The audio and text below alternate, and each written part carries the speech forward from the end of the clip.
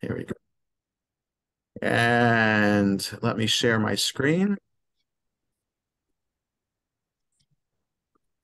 Okay, so we're on page 103 of the Koran, right at the top of the page, I believe, at the red S. Yeah, let's see if that's still, I don't know if you can tell pages. Baruch atah Adonai Eloheinu melech haolam shekitzanu b'mitzvotav v'tzivanu la'asok b'divrei Torah. Just a second. When I share screen, it's harder to see who's waiting to come in. Okay, so just said the bracha for those who just came in. We're on page 103 of the Koran edition here. Let me make it a little bit bigger, and here we go. Okay, so we're going to get to a new Mishnah shortly. So we had a lot of midrash on the prior pages, but now one last topic from the Mishnah, which had been about whether you can, as a Jew, participate in the construction of non-Jewish buildings, especially when you know that there's going to be a room set aside in that building for idol worship. So the top of the page, the Mishnah teaches one may build with Gentiles small platforms and bathhouses, but once he reaches the arched chamber in the bath where the Gentiles put up objects of idol worship, it is prohibited for a Jew to continue building it. Rabbi Elazar says that Rabbi Yochanan says if he did continue to build the arched chamber, his wages are permitted. In other words, right, you're doing the building not out of the goodness of your heart, but you're getting paid for this. So the arched chamber apparently is where the idol worship would take place. So the anonymous opinion says you're supposed to stop construction. Then you can't be paid for anything beyond that. But Elazar, in the name of Yochanan, says if you did continue to build, you can keep the wages for that. Okay, so now there's a halacha on this, so it's on the right-hand side here. It is prohibited to join Gentiles in the construction of an arched chamber that is designed to house objects of idol worship. If one did build it, his wages are permitted. Some authorities rule that even if he built an actual idol, his wages are permitted, as indicated by the Gemara here. So we're going to get into that. So imagine if Jews were involved in the building of Notre Dame Cathedral. So not just, there are lots of statues there, and there's also lots of statues that are anti-Semitic. So you wonder then also about that. So just a question for these are Rambam medieval rabbis dealing with building mosques or churches. Jews engaged in that business, and whether they're permitted, because there's I don't think you'll find any statues in mosques. That there is artwork, but not statues. But there are plenty of statues in churches. So the question then is about those statues: are they considered idol worship, and are you allowed to do that? So I thought you said that, or we said that. Catholic Christianity is not idol worship; it's right. monotheism. So, right. Why would a Jew? So if you don't know enough about Christianity to know that it's not idol worship, it looks like idol worship. So if you're a rabbi in a Muslim country and you've never seen a church in your life, you might not know about what to make of the big statue at the front of the davening space in the church. Big statue there, and lots of other statues on your way in. It looks like idol worship, and you'd have to be an educated rabbi to know that it's just a representation, not an idol. One would hope that the phrase "educated rabbi" is a tautology. Right. So, and it was. In other words, rabbis in the Middle Ages knew enough from the sources that they were reading to be aware that Christianity was not idol worship. So we're back here in the text. The Gemara asks, "Isn't that obvious that you're allowed to continue to collect wages? After all, such arched chambers are only accessories of idol worship. And with regard to accessories of idol worship, both according to Rabbi Ishmael and according, I just have a note here telling me that my internet is unstable. So I apologize ahead of time. I was trying to connect to the internet that's more stable right here, and it wasn't letting me do that. So hopefully the internet will last. After all, such arch chambers are only accessories of idol worship, and with regard to accessories of idol worship, both according to Rabbi Ishmael and according to Rabbi Akiva, who disagree with regard to deriving benefit from an actual object of idol worship, deriving benefit from accessories of idol worship is not prohibited until they are worshipped. So in other words, the arch chamber, even though it's meant for idol worship, until the idol is put in there, it's just an accessory. So there's nothing wrong then with a Jew being fully involved in constructing that accessory, whether it's the platform on which the idol is going to go or the chamber itself in which the idol is going to go. Okay, so there was a halachic note here, accessories of idol worship here on the right-hand side. An idol of a Gentile is forbidden as soon as it's built, whereas it is prohibited to derive benefit from an idol of a Jew only after it has actually been worshipped. With regard to accessories of idol worship, whether of a Jew or of a Gentile, they are prohibited only once they have been used for idolatrous purposes.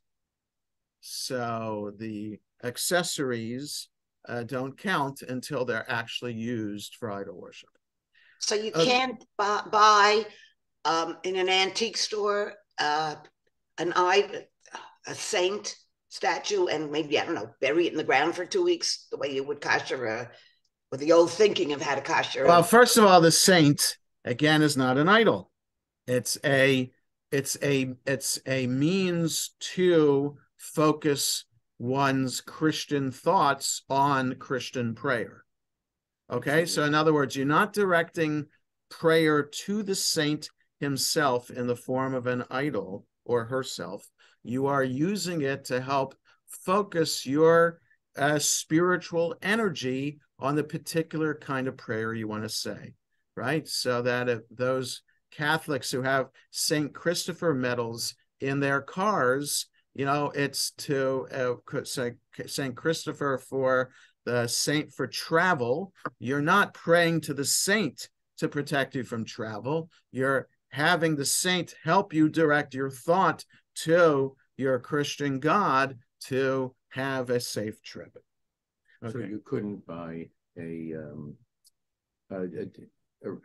call it? An antiquity. You could buy and it had been used for idol worship and a share or something. Well, you couldn't own one. Could you own something that had been an idol that isn't an idol anymore? So in other words, like Steinhardt, this wealthy Jew who I think was accused and for buying antiquities and dealing in antiquities unlawfully. So let's say he had a Canaanite Baal in his possession. Could he have that? Yeah, so I think nobody worships Baal anymore. So it's not a current idol. But it had been, but there's nobody around to worship it anymore. So I think it's just a relic. So I think it's okay to own an idol after the fact. Yes, Phil. Hi. Just curious about, you talk about Catholicism or Christianity. I know in the Hindu religion, they have some statues. Yes. Are those idols, or is that similar to Christianity where it's So just a no, public device? those are definitely idols. And yeah. So let's say there are a number of Indian restaurants around that are 100% vegetarian, right? So which might not have kosher certification on it. So I've been to such restaurants and eaten in them. So there are representations of Hindu gods all around the restaurant, whether painted on the wall or in statues as you walk in. And there would be some Orthodox Jews, let's say Orthodox Jews, who wouldn't require the rabbinic certification in order to eat in that restaurant because they know that the the proprietors and the chef are pretty strict. I was going to say the Hebrew equivalent is machmir. They're pretty strict about being vegetarian. And for their religion, they need to be vegetarian. So you can trust them, but might not eat in the restaurant because there are idols all around. So it's this: that are people actually in the restaurant worshiping these idols? I'm not sure at the time that the restaurant is open and they're serving food that people. I've been in there. Nobody's stopping to bow down to I don't even know the names of these gods that are represented on the wall. Nobody's bowing down to it. But are you contributing to idol worship by giving money to the restaurant? And again, I don't think so either in that case. But are you allowed to attend, let's say, I don't know, Diwali, right? I don't know what that is, but it's something with all these colors, these colored powders that are thrown around for some kind of celebration or whatever it is. You know, the newspaper talks about these Hindu festivals. Are you allowed to attend them as a Jew? I don't think, technically, according to this, you shouldn't be doing that because that's definitely idol worship. They are the celebration is a celebration of the god, whatever god it is, for that particular celebration, and that's active idol worship that's happening. So technically speaking, a Jew should not participate in that. So now the bigger question, though, Phil, is that this chapter is teaching about is what's wrong with idol worship. Okay, so in other words, in this day and age, when you go to college and take a contemporary religions class to learn about all of this, right? So I bought the Bhagavad Gita when I was in college as part of my contemporary religion class that I took. So there's nothing wrong with learning about it, and it's quite the opposite. I would encourage people to learn about as much about other people as possible so that we can appreciate one another. But I think in the rabbi's time that we're reading here in the Gemara, and before that in the Mishnah, and before that in the Torah, idol worship was the equivalent of idol worship is murder. So in other words, for the rabbis, an idol worshiper is a barbarian, is an evil person.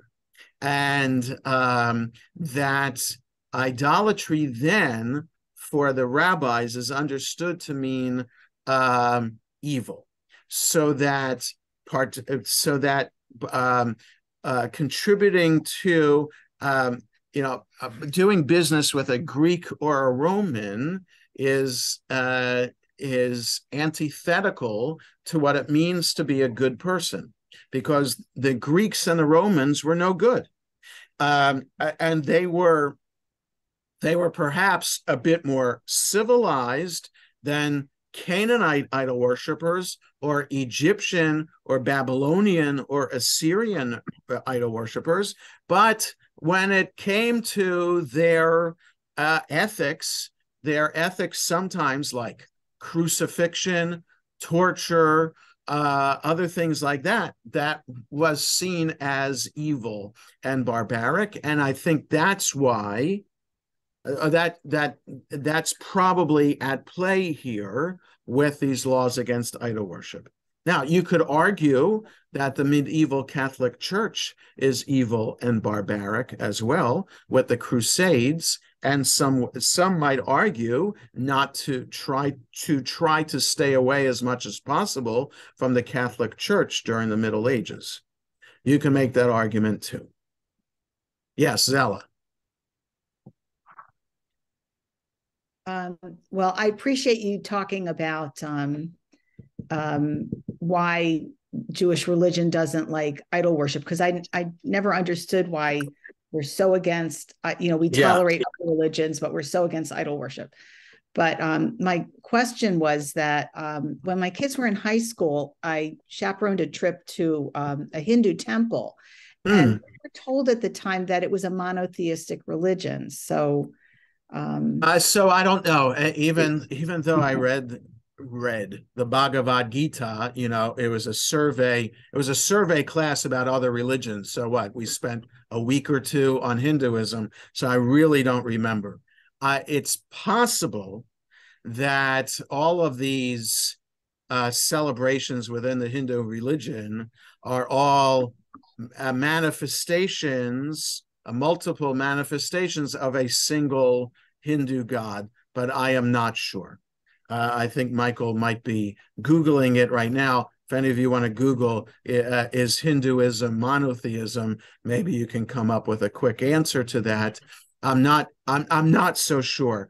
It's possible that Buddhism is monotheistic, but Hinduism is not. But again, I don't know enough. But I would also argue, even if it is idolatry, I would think that it's not just about that it's not monotheistic. It's more about what kind of person is this idolater. And if the idolatrous religion is teaching murder as part of its religion, then that's what you need to stay away from. So Greeks and Romans had murder as part of their culture. So I think it's that the rabbis are so actively against. And the fact that Romans murdered rabbis, tortured and murdered rabbis also would be, it's just proof for the rabbis that the Greek and Roman idolatrous religion is a murderous religion, and therefore we want nothing to do with it, and we don't want to do business with it. Okay, so Rabbi Yirmiyah says, Rabbi Elazar's statement is necessary. That is, that you can collect your wages even if you have completed the accessory, only to permit the wages of a Jew who built an object of idol worship itself. The Gemara asks, this works out well according to the one who says that an object of idol worship of a Jew is forbidden immediately once it is built, but it's not prohibited to derive benefit from an object of idol worship of a Gentile until it is actually worshipped. In this case, the idol was built for a Gentile, and therefore the laborer may receive payment for his work, as the idol was never worshipped. But according to the one who says that an object of idol worship of a Gentile is also forbidden immediately, what can be said? Rather, Rabba Bar Ula says Rabbi Elazar's statement that the worker's wages are permitted is necessary only with regard to the final stroke, with which the laborer completes his work. In the case of an object of idol worship, what causes it to be used for idol worship? It is the completion of labor. And when is the completion of labor achieved? It's achieved with the final stroke of the laborer. The final stroke alone does not have the value of one pruta, and therefore the wages he receives are due when each act of labor is performed during the entire process, not when the final stroke completes the work. Evidently, Rabbi Elazar holds that the obligation to pay a wage is incurred continuously from the beginning of the period he was hired to its end, and not merely upon completion of the work. Since the worker has rights to his wages at every stage of labor performed during the entire period of work, the wages are not considered a benefit that he receives from idol worship, as the object is classified as an object of idol worship only at the very end. Right? So I think we had this discussion a few weeks ago, when you hire a contractor to renovate your bathroom, you're paying, even though you might pay something at the beginning, good faith that you want the contractor to do the work. You might not pay until he's all done at the very end. But the idea is you're paying him for all the work that he's done, not just for that last stroke of paint to complete the work in the bathroom. Okay, so in other words, let's say you pay $10,000 for a renovation of a room. The final stroke of paint wasn't worth $10,000. It was all the work leading up to it that was worth the $10,000. So yeah, Michael. And the idea being that as the work's being done, the value is being accrued. Right. I wonder, is there anything that has utterly no value unless it's completed? I can't think of anything. Does something have value and no value until it is completed, when it then has value? What's that? Cake. A cake. A cake. Right. You don't want. Yeah, that's true. Yeah, but you're not paying for dough. Yeah, but if I don't finish cooking the cake, you can always take it and give it to someone else to cook. Maybe. So there's value in the work I've done so far. But you're paying the baker.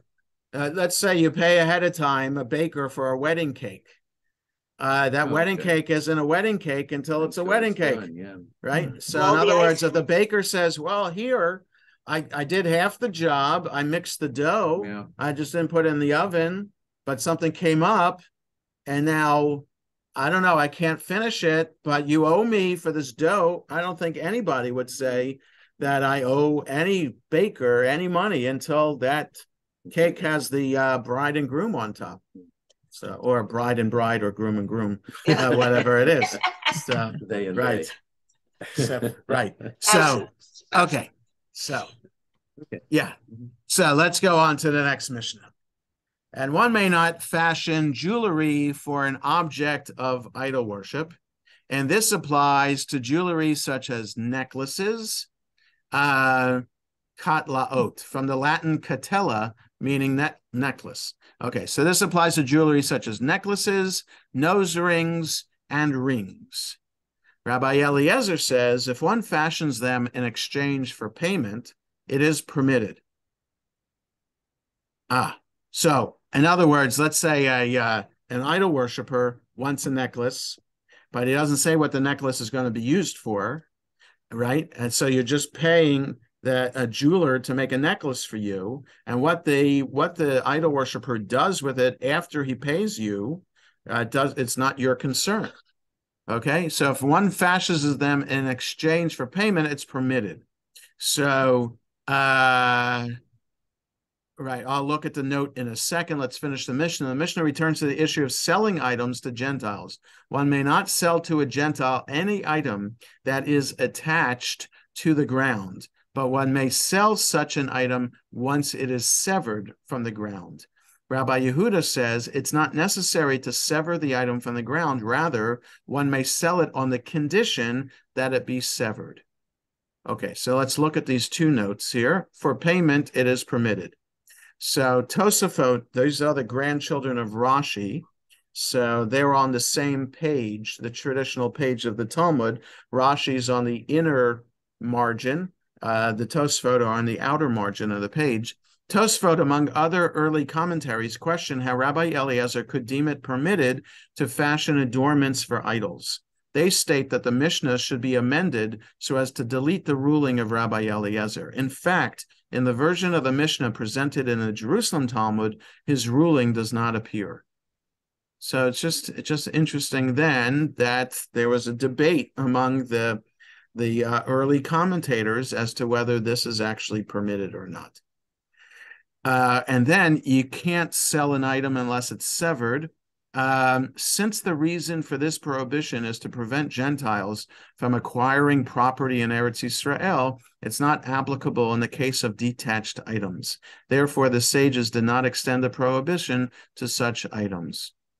Right. An example of a severed item. So maybe something that is, it could be a tree. Right. So trees were worshipped for idol worship. So maybe if you cut down the tree, then it can't be worshipped anymore. All right. And therefore it's also not connected to the ground. So you're not selling a piece of land of the land of Israel either to an idol worshiper. Yes, Ella.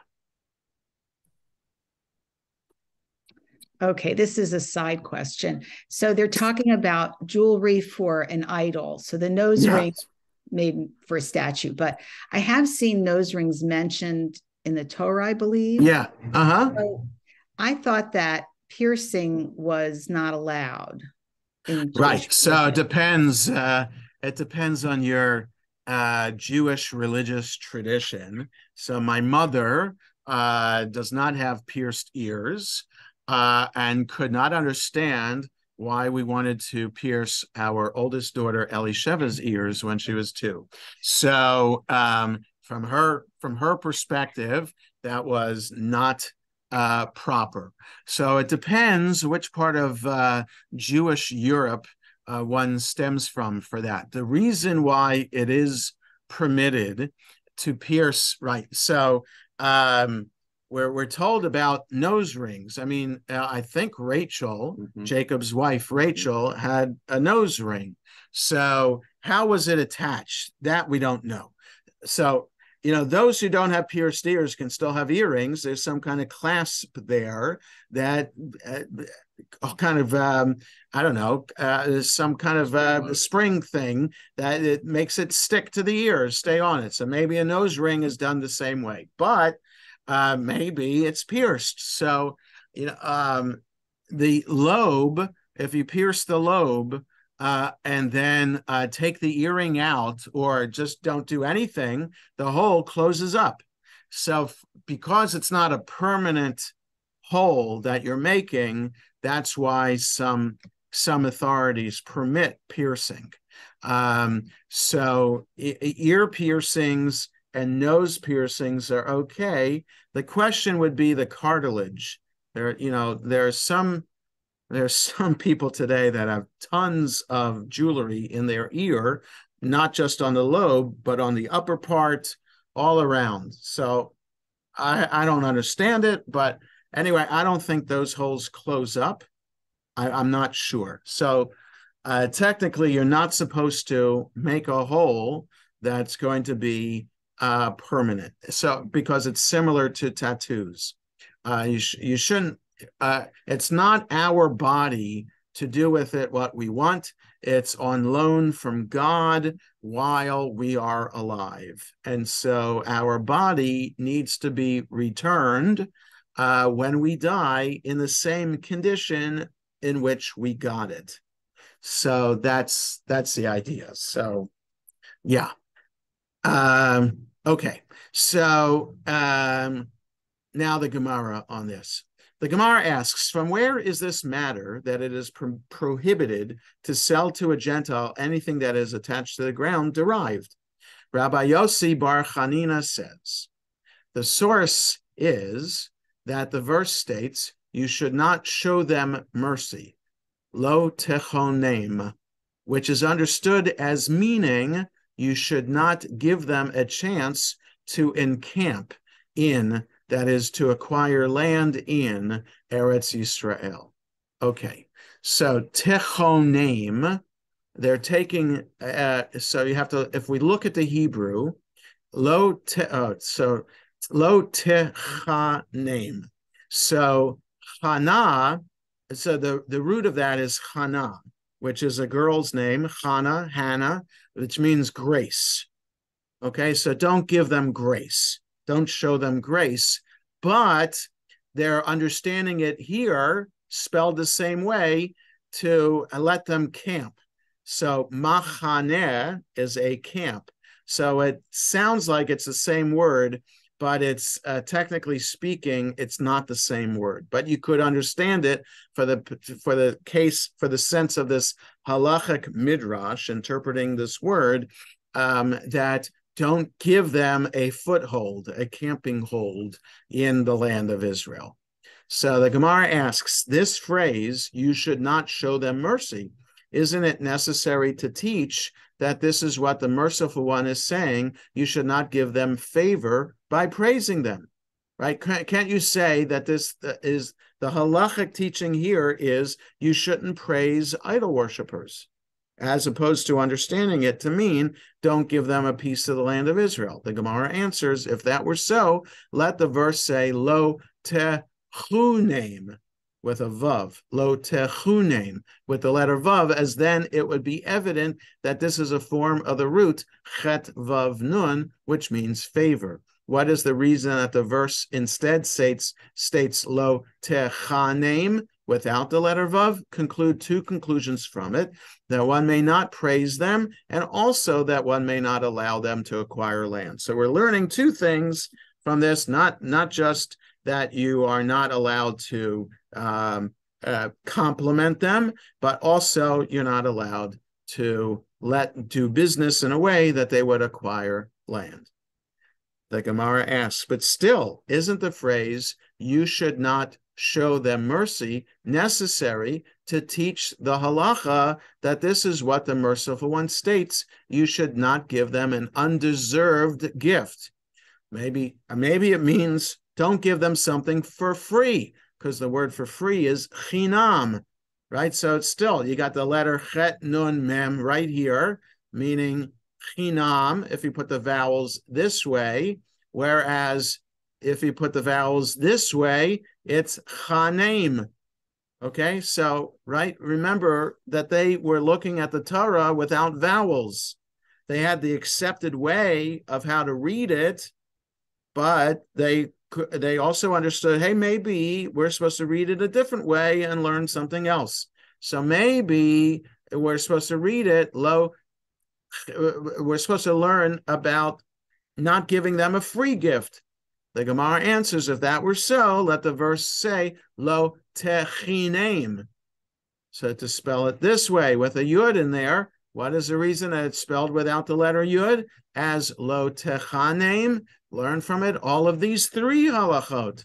So now, just because of the way it's spelled, without the yud, without the vav, meaning with the vowels you can put in to make it pronounced in a variety of ways. So we're learning three things.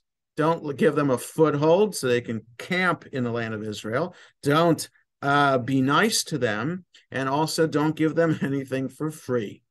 Okay, so this is also taught in a Braita. You should not show them mercy. This teaches that you should not give them a chance to encamp in the land of Eretz Yisrael.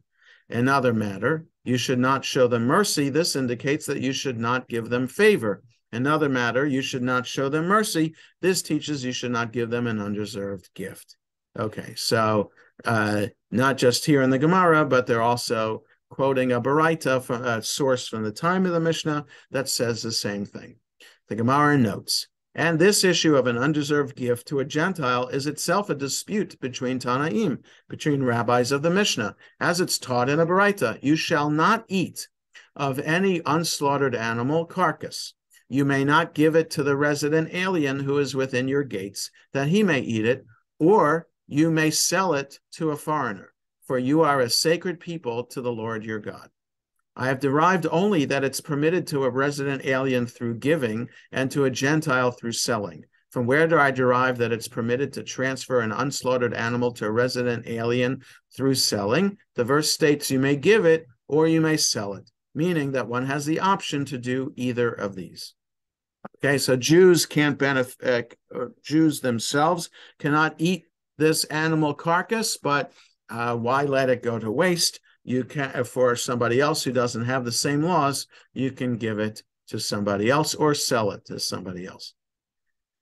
The Baraita continues, from where is it derived that it's permitted to a Gentile through giving and one is not required to sell it to him? The verse states, you may give it that he may eat it, or you may sell it to a foreigner. Therefore, you may say that he may transfer it both to both a resident alien and a Gentile, both through giving and through selling. This is the statement of Rabbi Meir. Rabbi Yehuda says these matters are to be understood as they are written. One may transfer an unslaughtered animal carcass to a resident alien only through giving, and to a Gentile only through selling, as it's prohibited to give an undeserved gift to a Gentile. So there's a difference between resident aliens, they are non-Jews who are living within your community, and Gentiles. So they may be living in your community too, but the difference is that a resident alien is living closely within the Jewish community proper and therefore has to act like a Jew. Whereas a Gentile, also a non-Jew, might be living in your same community, but has no interest in acting like a Jew, want to maintain their own separate lifestyle.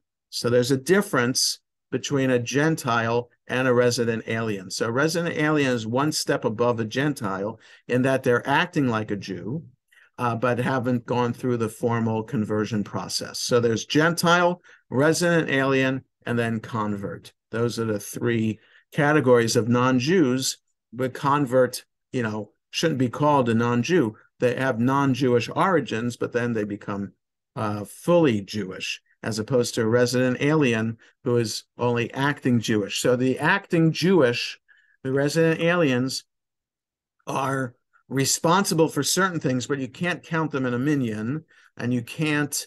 They're not fully. They're not full equal participants in all matters of Jewish life.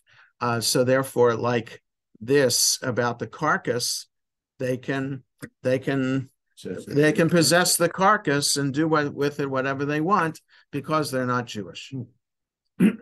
Okay. Yes. Are we differentiating Gentile and idol worship, or does Gentile include idol? Gentile is for the rabbis. Gentile is an idol worshiper. Worship. Okay. And when we're talking about what's growing in the ground that we can't sell to a Gentile, we're talking about outside Eretz Israel. No, I think they're talking about land of Israel. Ah, okay. Yes. Yeah, Marlene. Okay, so just my question is, so does a resident alien have to participate in the holidays? Right. So, that's a question about Passover. Can a resident alien sit at your table, at your Seder table? So, according to the Torah, no. Let me just look at Exodus chapter 12, where that law is presented. Just 1 second here. It was the first day of Pesach Torah reading.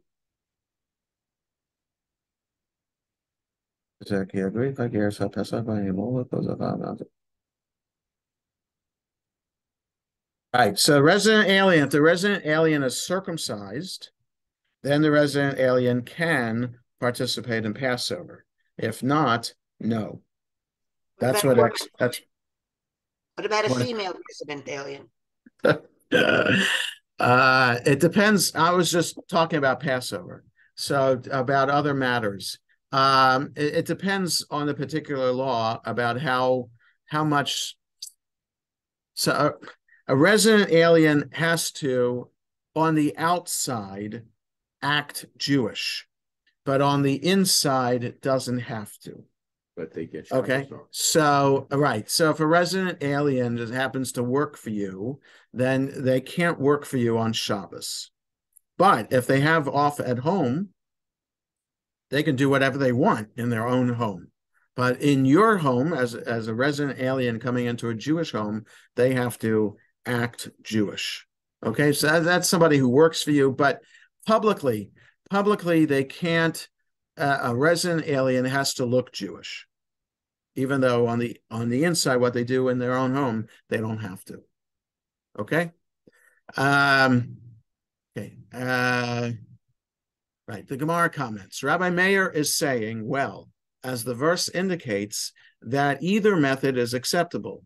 The Gemara explains, and Rabbi Yehuda could have said to you, if it enters your mind to understand the verse in accordance with that which Rabbi Meir says, then let the merciful one write, you may give it to the resident alien who is within your gates, that he may eat it. And also you may sell it to a foreigner. Why do I need the word or between these two options? Learn from it that it comes to teach that the matters are to be understood as they are written. The Gemara asks, and how does Rabbi Meir explain the wording of the verse? The Gemara answers, that word or teaches that one should give precedence to giving it to a resident alien over selling it to a Gentile. And Rabbi Yehuda holds that since you are commanded to sustain a resident alien, as it is stated, and he shall live with you, and you are not commanded to sustain a Gentile, there's no need for a verse to teach that one should give precedence to a resident alien. All right, so that's how we understand the wording of the verse, precedence to a resident alien, and then to a Gentile after that. Okay, we can go on a little bit more. So now, it is taught in the Braita cited earlier. Another matter, you should not show them favor. This teaches that you should not give them favor by praising them. The Gemara notes that this supports the opinion of Rav. As Rav says, it's prohibited for a person to say, how beautiful is this Gentile woman. The Gemara raises an objection from a Baraita. There was an incident involving Rabbi Shimon ben Gamliel, who was on a step on the Temple Mount, and he saw a certain Gentile woman who was exceptionally beautiful and said, how great are your works, O Lord. Right, so he's quoting Psalms, Ma Rabu Ma'asecha Adonai, when he sees a beautiful Gentile woman walking by. And Rabbi Akiva, too, when he saw the wife of the wicked Turnus Rufus, he spat, laughed, and cried. He spat as she was created from a putrid drop. He laughed as he foresaw that she was destined to convert, and he would marry her. He cried as this beauty would ultimately be consumed by dirt. All right, so we're having a midrash here about whether we can, so there are just personalities there that we're alluded to here. So there's just midrash here about whether it's okay to say nice things about Gentiles or not. So Shimon ben Gamliel seems to be quoting Bible. Psalm says, how beautiful are your works, O Lord. That means you can praise Gentiles. But Rabbi Akiva, not so fast, but then realizes in a fit of prophecy when he sees this woman that she's going to end up converting and then also end up dying. So that's why he spat, laughed, and cried. So now, and how would Rav explain the incident involving Rabban Gamliel, who praised the beauty of a Gentile? Remember, Rav says you can't do that.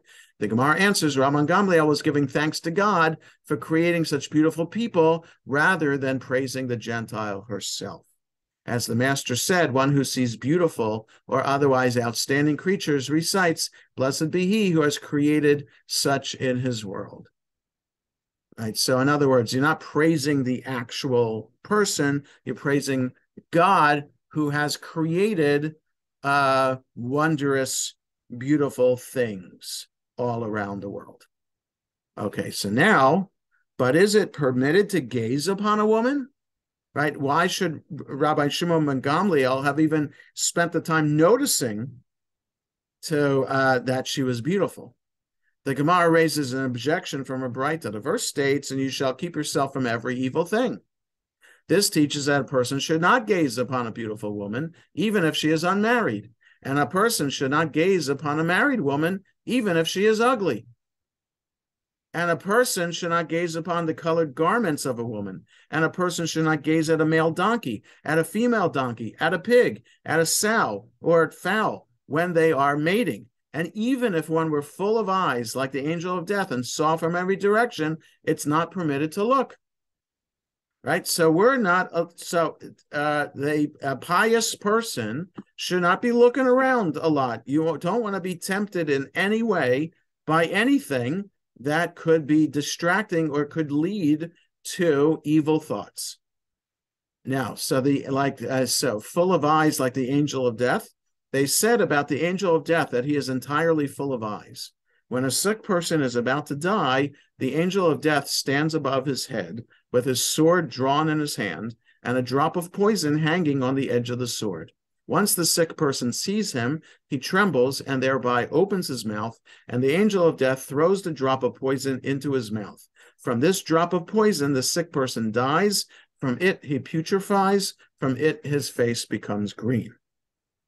So this is the rabbis explaining how people die.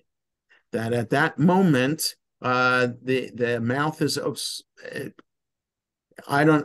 So I've been to hospital rooms where people have died, and it is very common to die with your mouth open. So I think that this is a midrash about that. Why is the mouth open? Maybe they've just seen the angel of death, and the angel of death, that sight, causes the mouth to be open in shock and allows the angel of death to drop the drop of poison in to complete the process of death. It's to talk about how people die, why people die. It was the rabbis had to understand that moment in a Jewish religious way, and this is their way of explaining it. Yes, Bess? I'm stuck on, was it Rabbi Akiva who married Tufus Rufus's whatever widow? Yes. They divorced or he died? Turnus Rufus. So Turnus Rufus here in the personalities. Turnus Rufus refers to the Roman governor Quintus Tineius Rufus, who ruled Judea at the time of the Bar Kokhba revolt, which he depressed with great cruelty. For this reason, he was dubbed Turnus Rufus, a deliberate distortion of his name, alluding to the phonetically similar Greek word for tyrant, tyrannos. As related here, he engaged in theological debates with Rabbi Akiva, whom he later commanded to be tortured and killed.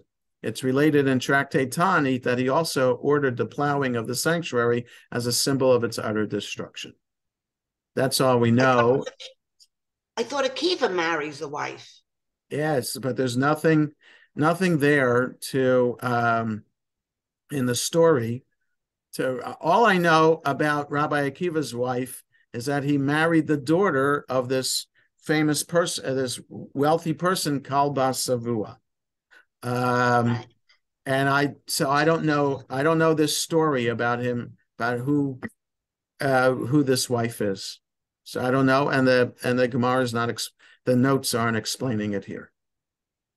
So you can Google it on your own and see Rabbi Akiva and wife of Turnus Rufus. Okay, so now more about explaining Gamliel. And I guess blind people. What's that, Bess? I was going to say blind people, then they wouldn't die, according to this. They wouldn't be able to see the angel of death and open the mouth. This is. Okay.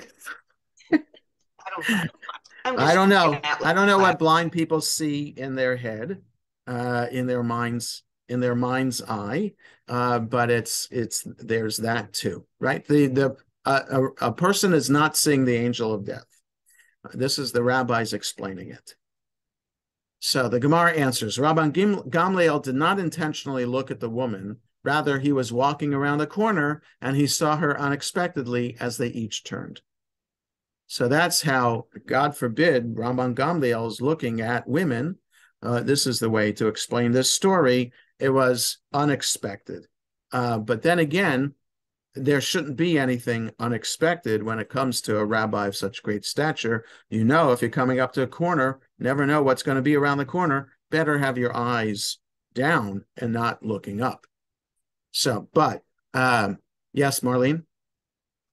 So isn't that also we in Pirkei Avot, the rabbis also said, who's the strong one, the one who Kovacious row. So even if Yes, they right. had some inclination for something, they're supposed to, be able to overcome it, Right. right? But this is a rabbinic debate, how yeah, if you're courageous enough to overcome your evil inclination, that's great. But for most people are not able to do that. So better not to put yourself in a situation in which you're confronting your evil inclination. Better to not have any distractions at all so that you can have a better chance of doing good. Right. Okay. Okay. Yeah. With regard to the statement in the Breita, nor may one gaze at the colored garments of a woman, Rav Yehuda says that Shmuel says this is the halacha even if they are spread on a wall, not only when they are being worn. Rav Papa says, and the prohibition applies only when one knows their owner. Rava said the language of the Breita is also precise, as it teaches, nor may one gaze at the colored garments of a woman, and it does not teach, nor may one gaze at colored garments. Learn from it that the prohibition applies only to the garments of one he knows. Okay, so in other words, so I don't know. You see that famous picture of Marilyn Monroe over the subway grate, right? So with that white dress, at least it's white because it's a black and white picture.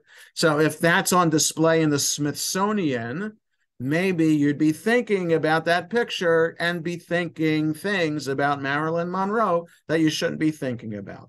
But if you don't know whose dress it is, it's okay to look at it, right? There are other dresses in the Smithsonian of queens and people that are not familiar to you from history. So it's okay to look at those because it doesn't make a connection in your head to anybody that you know that would then lead you to have thoughts that are not appropriate. So interesting idea.